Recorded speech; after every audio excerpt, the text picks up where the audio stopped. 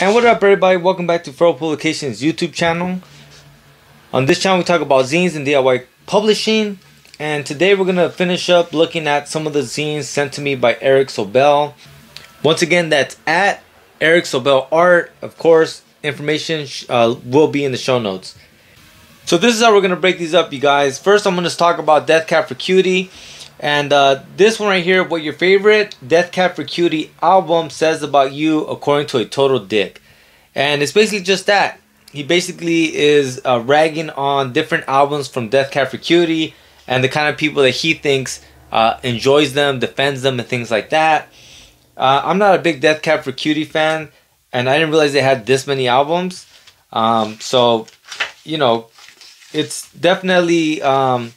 it definitely is for a very niche audience, the Death Cab for Cutie aspect of it. Now, these obviously are more of my take. This one right here, Antisocial Construct 1 and 2, I really enjoyed these. And the reason why is because I've definitely identified with a lot of it, having gone to school, you know, college and stuff. And a lot of it really is about just kind of that culture and the kind of people you encounter. And it's strange because I don't know Eric. And I don't know this guy for sure. Someone I think we've all encountered. Someone who has a favorite book. And for some reason, this book he believes applies to everything. But yeah, Antisocial Construct. Definitely a real life humorous kind of approach to just, you know, school.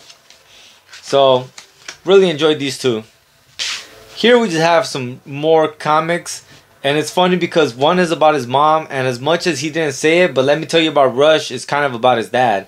So I thought this was kind of funny, and the fact that he used the same kind of paper as the cover, I don't know if that was intentional or just because that's what he had. Nothing very crazy about it. I mean, I like the art. I like his version of Chupacabra. And I'm wondering if he's saying... I'm wondering what he's trying to say as his mother, as a metaphor of her being a chupacabra, if she's kind of a bloodsucker. But I definitely liked his version of the chupacabra. Let me tell you about Rush. I found to be just great cartooning, man. Once again, this guy's just really good at what he does. And basically, this story is just...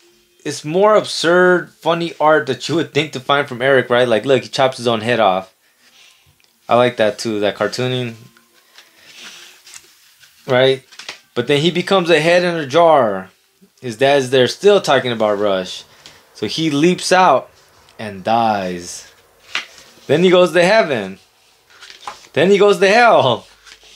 Then it was all a dream. But wait, what happens next? Well, you gotta read it to find out. But yeah, you guys, so these were some of the zines that he also sent me, and I feel like that's gonna pretty much cover it. The other two that he sent me that I really enjoyed a lot was How to Draw Doctor Strange Made Easy and Anyone Can Draw Batman.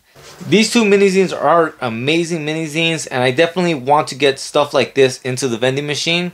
So hopefully I can reach out to Eric and maybe we can work something out and I can carry these. I definitely enjoyed that. This one right here is a one-pager. I love this little bonus thing right here in the back. So I definitely like these two small ones. And this is one that I plan to do a more in-depth review on.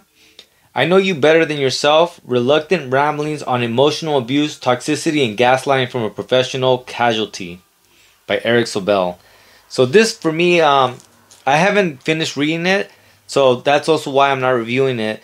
But it definitely is text heavy, and the content is it's pretty heavy. So definitely expect a larger review on this later on. Alright guys, thank you so much for watching. Please like, share, and subscribe, and I'll see you guys tomorrow. Lates.